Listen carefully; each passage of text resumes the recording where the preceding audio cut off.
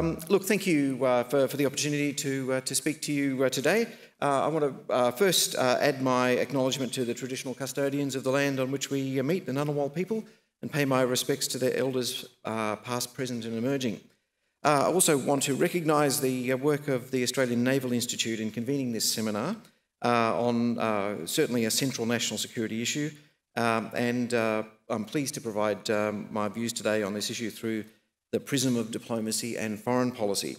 To just give a little bit of historical context, at the turn of the 20th century, protectionist trade policies shaped the global economy in very profound ways. However, in the wake of two world wars, the nexus between the free flow of global trade through multilateral agreements and the prospect for peace was recognised by world leaders. And Australia's leadership, participation and influence in multilateral economic and security architecture that emerged from this realisation has really been instrumental in underpinning our prosperity. As Prime Minister Morrison recently highlighted, everything stems from the strength of our economy. Australia's trade performance contributes very strongly to our economic prosperity. Trade and economic security are thus, and national security, are thus tightly intertwined. And what that requires from us, a whole of government endeavour that draws together many different agencies and indeed many represented here in this room. I'd also like to note that e-commerce has become a very important way for Australia to trade with the rest of the world, opening many opportunities for Australian businesses and consumers. Around half of Australian businesses are already engaged in the digital economy in some way, and this number will inevitably grow. Global powers are also competing to shape the new economy and the future of digital trade. The growth in digital trade, however, will I expect, be complementary and not replace the ongoing need for the physical transportation of consumer goods, bulk commodities and energy product.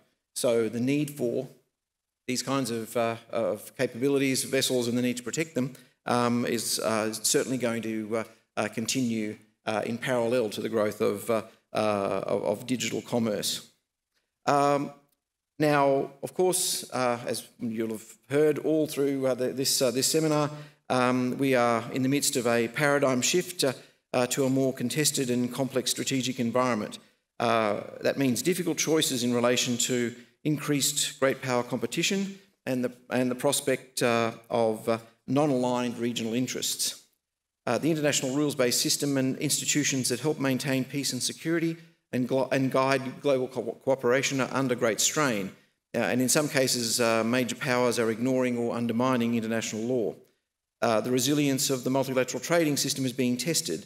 Nationalism and protectionism are again on the rise, which could create strategic friction, damage economic growth and undermine the rules that support the flows of trade and investment. In this context, the 2017 Foreign Affairs White Paper provided the framework that charts a course for Australia in this time of strategic change, and it articulates a vision for the type of region we want. And three key themes in that vision are a neighbourhood in which adherence to rules delivers lasting peace, where the rights of all states are respected, and where open markets facilitate the free flow of trade, capital and ideas. Now, within that context, the White Paper recognised that the Indo-Pacific region is one of the key theatres where these pressures are playing out. Approximately 80% of global trade by volume is transported by sea, 60% of that through Asia, with the South China Sea carrying an estimated 1/3 of global shipping.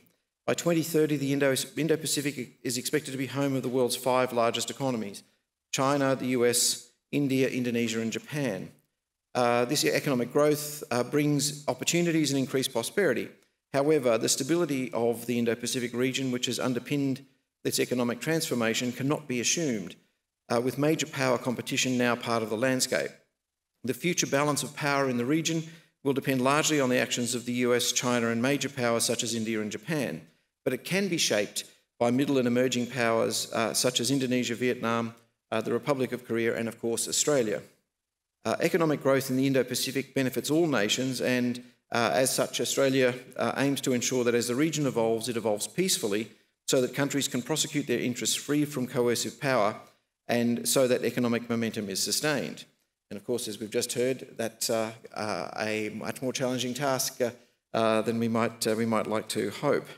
So we're committed to working with our partners across the region to strengthen political security and economic architecture and to help build regional norms in ways that protect those and advance those interests. Now, key to this is the fundamental realisation that Australian and US interests in the region are very clearly aligned. During the recent AUSMIN dialogue, our foreign and defence ministers, along with their US counterparts, set a path forward for Australia-US alliance effort to build a secure, prosperous future. Our joint efforts focus on, first of all, Indo-Pacific prosperity and stability, where we'll be working together to support a secure, reliable and affordable supply of energy, including cooperation and coordination for capacity building on maritime security issues with Indo-Pacific countries and in the Indian Ocean. Also focusing on enhancing engagement in Southeast Asia by supporting the implementation of ASEAN's Indo-Pacific Outlook, including, that's a policy construct, including practical projects in areas of maritime security and economic development.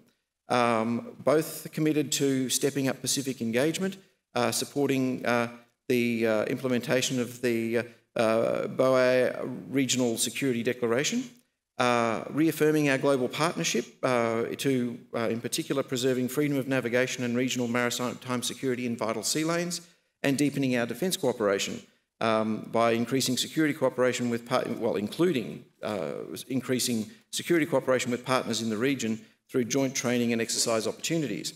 So these commitments underscore our shared priorities for the Indo-Pacific and the role of US global leadership in helping us prosecute Australian national interests. Without strong US political, economic and security engagement in the region, power is likely to shift more profoundly, and it will be more difficult for Australia to achieve the level of security and stability we seek. So turning to particular issues for maritime trade, and particularly around trade disputes, economic growth underpinned by prospects for increased seaborne trade has a bright outlook. However, risks such as increased inward-looking policies and the rise of trade protectionism are of concern. An immediate issue are the trade tensions between China and the US, as well as those seen between Canada, Mexico and the US and the European Union. Trade tensions have increased global policy uncertainty and undermine confidence, investment, manufacturing output, trade and overall economic growth.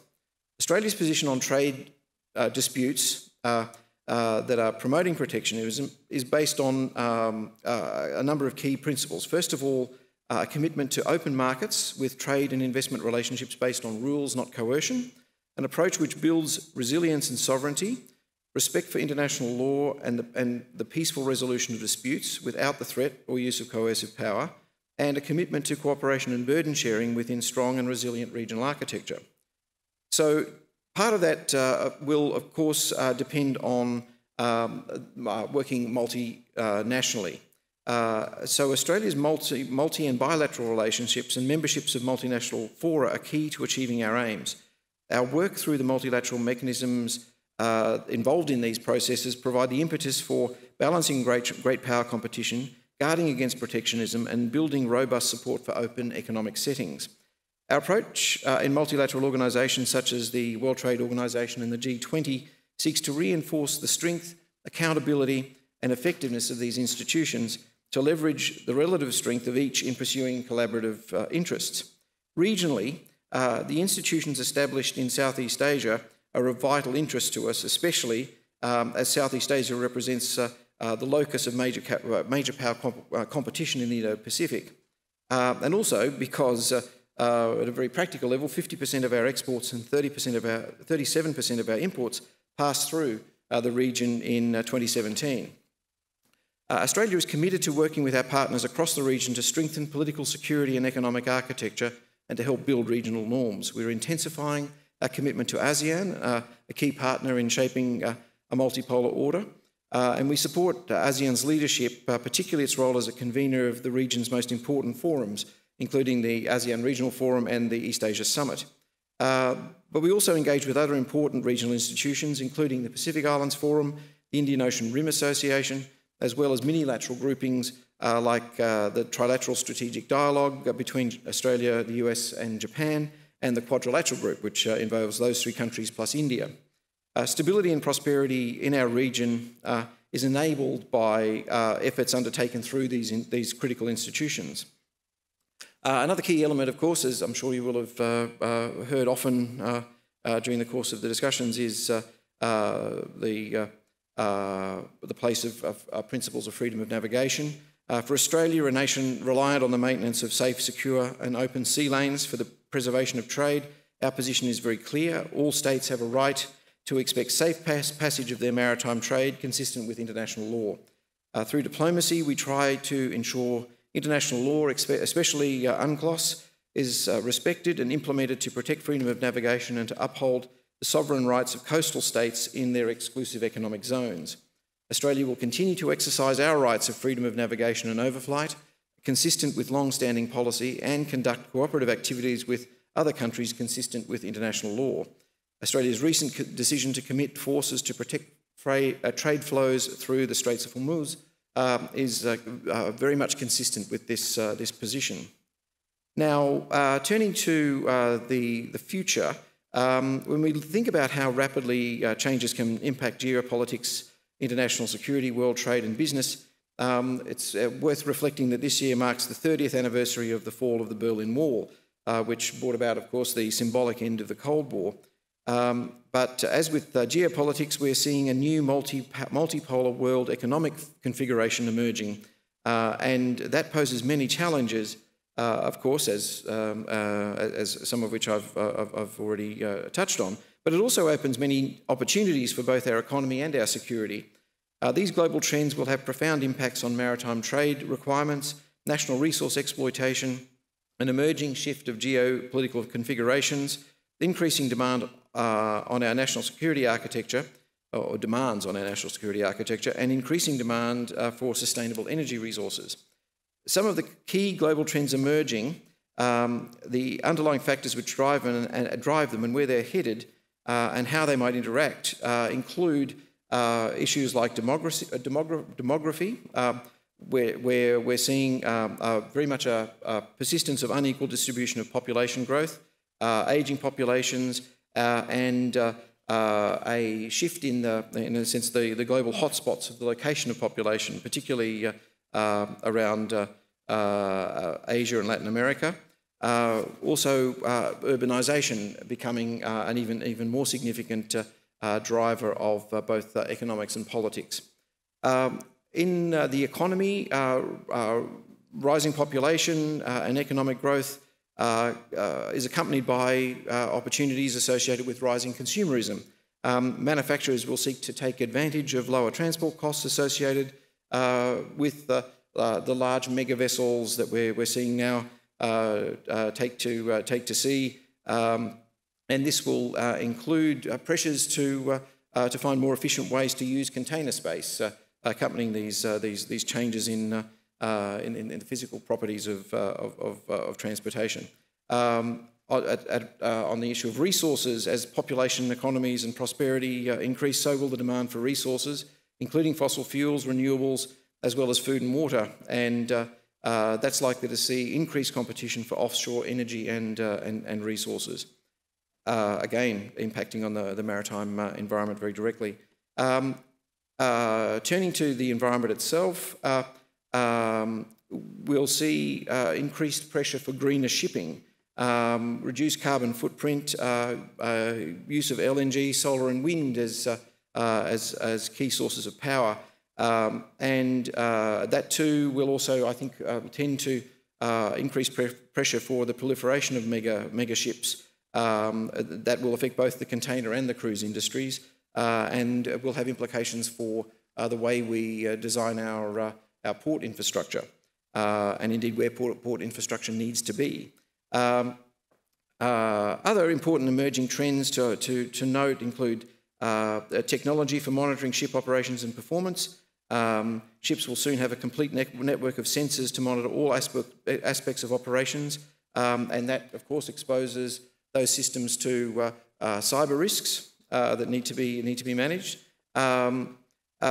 We'll also see a global demand for our resources broaden to encompass critical minerals, something that the government has recently put a lot of policy attention into, and that's driven by the application of these minerals to the technology that will drive the new economy, and also a concern around the level of concentration in global critical minerals markets, particularly the place of China in control of key mineral supply chains.